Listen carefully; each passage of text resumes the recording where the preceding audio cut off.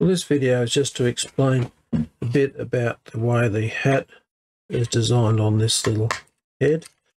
So we'll come back to that bit in a minute. It uses 4 tactile switches, 4.5mm or greater, depending on how you want to use this.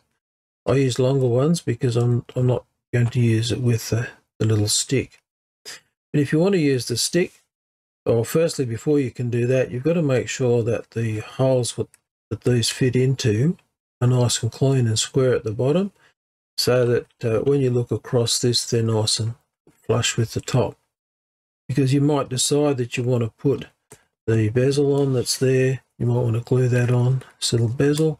And if so, well, you want that nice and flat, and don't want it to interfere with the stick if you use that. So the stick, you can just put in there like so, and then the height's right. There's a few different heights included in the files. Then you can use the little plastic washer that's there and a tiny screw and fit that in there so that it holds the stick in place, and the stick will still be able to wobble around and do its job. But that's not my preference. My preference with this one is to use this one that I've supplied. So you can print that one out and just push that in to place. It'll click through there and hold itself in. And you'll notice then on the inside that you've got the switch connections come through. Now the ones in the center are designed to come together and just be linked up with a little bit of solder on those 4 points.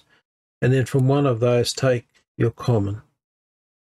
Then the other one of each of the other 2 pins on the outside, so there'll be 1, 2, 3, and 4, would become your connections for your switches themselves. So I use it this way, is when I'm using a helicopter 145 or H135 or whatever. I've got beep trim for up and down and right and left. So I prefer that. That's the way I use it, but up to you.